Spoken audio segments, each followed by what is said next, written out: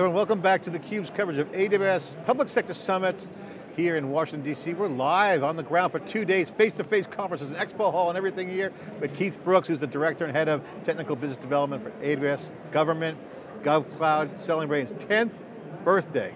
Congratulations, welcome to theCUBE. Thank you, John, happy to be here. So EC2 is 15, yeah. S3 is 9.5, or no, maybe they're 10, because that's the same day as SQS. So GovCloud, 10 years. 10 years. I mean, what time flies. 10 years, big milestone. So congratulations, a lot of history involved in GovCloud. Yes. Take us through, what's the current situation? Yeah, so let's start with what it is, just for the viewers that may not be familiar. So AWS GovCloud is isolated AWS cloud infrastructure and services that were purposely built for our US government customers that had highly sensitive data or highly regulated data or applications or workloads that they wanted to move to the cloud. So we gave customers the ability to do that with AWS GovCloud. It is subject to the FedRAMP High and DoD SRG, IL4, IL5 baselines. It gives customers the ability to address ITAR requirements as well as CJIS, NIST, CMMC, and FIPS requirements, and gives customers a multi-region architecture that allows them to also design for disaster recovery and high availability. Yeah. In terms of why we built it, it starts with our customers. It was pretty clear from the government that they needed a highly secure and highly compliant cloud infrastructure to innovate ahead of demand, and that's what we delivered. So back in August of 2011, we launched AWS GovCloud, which gave customers the best of breed in terms of high technology, high security, high compliance in the cloud to allow them to innovate for their mission critical workloads. Who were some of the early customers when you guys launched? Obviously the CIA deal, intelligence community, that was a big one, but what were some of the early customers? So the Department of Health and Human Services, the Department of Veterans Affairs, the Department of Justice, and the Department of Defense were all early users of AWS GovCloud. But one of our earliest lighthouse customers was the NASA Jet Propulsion Laboratory. And NASA JPL used AWS GovCloud to procure IT resources ahead of demand, which allowed them to save money and also take advantage of being efficient and only paying for what they needed. But they went beyond just IT operations. They also looked at how do they use the cloud, and specifically GovCloud, for their mission programs. So if you think back to all the way to 2012 with the Mars Curiosity rover, NASA JPL actually streamed and processed and stored that data from the Curiosity rover on AWS GovCloud. They actually streamed over 150 terabytes of data, responded to over 80,000 requests per second, and took it beyond just imagery. They actually did high performance compute and data analytics on the data as well that led to additional efficiencies for future rover missions. So they weren't tire kicking. They were actually hardcore, leaning into it. Mission critical workloads that also adhere to ITAR compliance, which is why they used AWS GovCloud. Yeah, all these compliance. So there's also these levels. I remember when I was working on the Jedi stories that were out, there was always like level 4, there's those different classifications. What does all that mean? Like, and then there's highly available data and high availability. All these words mean something in these top secret clouds. Right. Can you take us through kind of the meanings of those? Yeah, absolutely. So it starts with the Federal Compliance Program, and the two most popular programs are FedRAMP and DoD SRG. FedRAMP is more general for federal government agencies. There are 3 levels: low, moderate, and high. And the short and skinny of those levels is how they align to the FISMA requirements of the government. So there's FISMA low, FISMA moderate, and FISMA high. And depending on the sensitivity of the government data, you will have to align to those levels of FedRAMP to use workloads and store data in the cloud. Similar story for DoD with SRG, impact levels 2, 4, 5, and 6. Impacts levels 2, 4, and 5 are all for unclassified data. Level 2 is for less sensitive public defense data. Levels 4 and 5 cover more sensitive defense data to include mission critical national security systems, and impact level 6 is for classified information. So those form the basis of security and compliance. Luckily, with AWS GovCloud, celebrating our 10th anniversary, we address FedRAMP High for our customers that require that, and DoD impact levels 2, 4, and 5 for our sensitive defense customers. Yeah, and that was a real nuanced point, and a lot of the competition can't do that. Correct. And that's real, people don't understand, this company versus that company, and all the lobbying and all the mudslinging that goes on. We've seen that in the industry. It's unfortunate, but it happens. I do want to ask you about the FedRAMP, because what I'm seeing on the commercial side in the cloud ecosystem, a lot of companies that aren't, quote, targeting public sector are coming in on the FedRAMP. So there's some good traction there. you guys have done a lot of work there to accelerate that. Any new information to share there? Yeah, so we've been committed to supporting the federal government compliance requirements effectively since the launch of GovCloud, and we've demonstrated our commitment to FedRAMP over the last number of years. And GovCloud specifically, we've taken dozens of services through FedRAMP High. And we're 100% committed to it because we have great relationships with the FedRAMP JAB, or the Joint Authorization Board. We work with individual government agencies to secure agency ATOs, and in fact, we actually have more agency ATOs with AWS GovCloud than any other cloud provider. And the short and skinny is, that represents the baseline for cloud security to address sensitive government workloads and sensitive government data.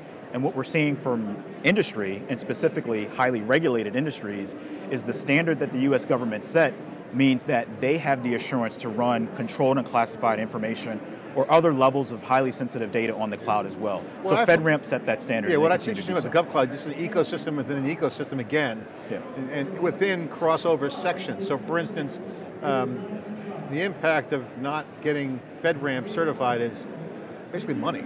Right. I mean, like if you're a supplier, a vendor, or software developer, or whatever, it used to be a miracle. No one would have known. Right. Like FedRAMP, I'm going to have to hire a whole department. Right. Now you guys have a really easy, this is a key value proposition, isn't it? Correct, and you see it with a number of ISVs and software as a service providers. If you visit the FedRAMP Marketplace website, you'll see dozens of providers that have FedRAMP authorized third-party SaaS products running on GovCloud. Industry-leading SaaS companies like Salesforce.com, Druva Technology, Splunk, SAP NS2, effectively they're bringing their best-of-breed capabilities, building on top of AWS GovCloud, and offering those highly compliant FedRAMP moderate, FedRAMP high capabilities to customers both in government and private industry that need that level of compliance. Yeah, just as an aside, I saw they've got a nice tweet from Teresa Carlson now at Splunk on GovCloud yesterday, so that was a nice little positive gesture. For you guys at GovCloud. What other areas are you guys moving the needle on? Because architecturally, this is a big deal. What are some areas that you're moving the needle on for the GovCloud? Well, when I look back across the last 10 years, there were some pretty important developments that stand out. The first is us launching the second GovCloud infrastructure region in 2018. And that gave customers that use GovCloud, specifically customers that have highly sensitive data and high levels of compliance, the ability to build fault-tolerant, highly available, and mission-critical workloads in the cloud in a region that also gives them an additional 3 availability zones. So the launch of GovCloud East, which is named AWS GovCloud US East, gave customers 2 regions, a total of 6 availability zones that allowed them to accelerate and build more scalable solutions in the cloud. More recently, there's an emergence of another DoD program called the Cybersecurity Maturity Model, CMMC. And CMMC is something where we looked around the corner and said, we need to innovate to help our customers, particularly our defense customers and the defense industrial-based customers, address CMMC requirements in the cloud. So with GovCloud, back in December of 2020, we actually launched the AWS Compliant Framework for Federal and Defense Workloads, which gives customers a turnkey capability in tooling and resources to spin up environments that are configured to meet CMMC controls and DoD SRG controls. So those things represent some of the evolution. Yeah, Keith, I'm interested also in your thoughts on how you see the progression of GovCloud outside the United States. Tactical edge, you got wavelength coming on board. How do you guys look at that? Obviously, the US is global. It's not just a Jedi thing, it's more of, in general, edge deployments. Sovereignty is also going to be, the world's flat, right? I mean, so how does that work? So it starts back with customer requirements, and I tie it back to the first question. Effectively, we built GovCloud to respond to our US government customers and our highly regulated industry customers that had highly sensitive data and a high bar to meet in terms of regulatory compliance. And that's the foundation of it. So as we look to other customers, to include those outside of the US, it starts with those requirements. You mentioned things like edge and hybrid, and a good example of how we marry the two is when we launched AWS Outpost in GovCloud last year. So Outpost brings the power of the AWS cloud to on-premises environments of our customers, whether it's their data centers or colo environments, by bringing AWS services, APIs, and service endpoints to the customer's on-premises facilities. So even outside the United States? Well, for GovCloud, it's focused on our US customers. Okay, right now it's here. Outside of the US, customers also have availability to use Outpost. It's just For our US customers, it's focused on outpost availability. So it's just a geography right now, US. Right. But other governments are going to want their GovCloud too, right? Right. That's what you're getting at. Right, and it starts with the data, right? Okay. So we spend a lot of time working with government agencies across the globe to understand their regulations and their requirements, and we use that to drive our decisions. And again, just like we started with GovCloud 10 years ago, it starts with our customer requirements and we innovate from there. Well, I love the DoD's vision on this. I know JEDI didn't come through and kind of went scuttled, got thrown under the bus or whatever, however you want to call it. But that whole idea of a tactical edge is pretty brilliant. Yeah. Idea. So I'm looking forward to seeing more of that. And that's where Outposts come in. You get Snowball, Snowmobile, right. all the little snow products as well. How are they doing? And because they're all part of the family too. They are. And they're available in GovCloud, and they're also authorized at FedRAMP and DoD SRG levels. And it's really fascinating to see DoD innovate with the cloud, right? Yeah. So you mentioned tactical edge. So whether it's Snowball devices or using Outposts in the future, I think the DoD and our defense customers are going to continue to innovate. And quite frankly, for us, it represents our commitment to this space. We want to make sure our defense customers and the defense industrial base, defense contractors, have access to the best of breed capabilities like those edge devices and edge capabilities. And I think you got the impact of certifications, which is good because as I was just talking to Clint Crozier, we got aerospace coming in, now you got DoD, a little bit of a, cross-pollination, if you will. Yeah. So nice to have that flexibility. I got to ask you about just how you view, just in general, the intelligence community. Mm-hmm. A lot of uptake since the CIA deal with Amazon. Just overall, good health for AWS GovCloud. Absolutely, and again, it starts with our commitment to our customers. We want to make sure that our national security customers, our defense customers, and all of the customers in the federal government that have a responsibility for securing the country have access to the best of breed capabilities. So whether it's the intelligence community, the Department of Defense, or other federal agencies. And quite frankly, we see them innovating and driving things forward to include with their sensitive workloads they run in GovCloud. What's your strategy for partnerships as you work on the ecosystem? You deal a lot with strategy, go to market, partnerships. It's public sector, pretty much, do people all know each other? Are new firms popping up, new brands? What's the ecosystem look like?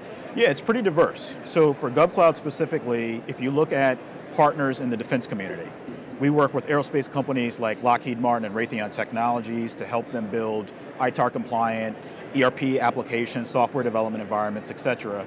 We work with software companies, I mentioned Salesforce.com, Splunk, and SAP NS2.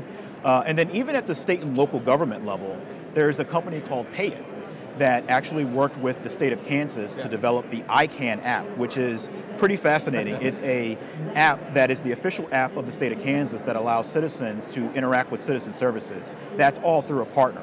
So we continue to work with our partner, the AWS partner network to bring those type of capabilities. You got a lot of MSPs that are doing good work here. I saw some out here. 10 years, congratulations. Yes. What's the coolest thing you've done or seen? Oh wow, it's hard to name anything in particular. I just think for us, it's just seeing the customers and the federal government innovate, right? And tie that innovation to mission critical workloads that are highly important. Again, it reflects our commitment to give these government customers and the government contractors the best of breed capabilities, and some of the innovation we just see coming from the federal government, leveraging the cloud now is just super cool. So hard to pinpoint one specific thing, but I love the innovation in general. It's hard to pick the favorite child, is that? So we always say, it's kind of a trick question. I do have to ask you about, just in general, just in 10 years, just look at the agility. Yeah. I mean, if you told me 10 years ago the government would be moving at any agile anything, they were like a glacier in terms of change, right? Procurement, you name it. It's just like, it's a racket, right? It's a racket. So, but they were slow. Yeah. They had money. Yeah. Now, pandemic hits last year, everything's up for grabs. The script has been flipped. Exactly, and you know what? What's interesting is there were actually a few federal government agencies that really paved the way for what you're seeing today. I'll give you some examples. So the Department of Veterans Affairs, they were an early GovCloud user, and way back in 2015, they launched vets.gov on GovCloud, which is an online platform that gave veterans the ability to apply for, manage, and track their benefits. Those type of initiatives paved the way for what you're seeing today. Even as soon as last year with the US Census, right? They brought the decennial count online for the first time in history last year during 2020, during the pandemic. Yeah. And the Census Bureau was able to use GovCloud to launch and run 2020 Census.gov in the cloud at scale to secure that data. So those are examples of federal agencies that really kind of paved the way and leading to what you're seeing today. It's kind of an awakening. It is. And I think one of the things that no one's reporting is kind of a cultural revolution is the talent underneath that wave. The younger people like, finally, and so it's cooler. It is. It's when you go fast and you can make things change, skeptics turn into naysayers, turn into like out of job, or they don't transform. So like that whole blocker mentality gets exposed. Right. Just like shelfware software. Right. You don't know what it does until in the cloud. It's not performing, it's not good. Right, right. And to that point, that's why we spend a lot of time focused on education programs and upskilling the workforce too, because we want to ensure that as our customers mature and as they innovate, we're providing the right training and resources to help them along their journey. Keith Brooks, great conversation, Thank you. great insight, and a historian too, taking us through the early days of GovCloud. Thanks for coming on theCUBE. Thanks, John. Thanks for having me. theCUBE's coverage here at AWS Public Sector Summit. We'll be back with more coverage after this short break.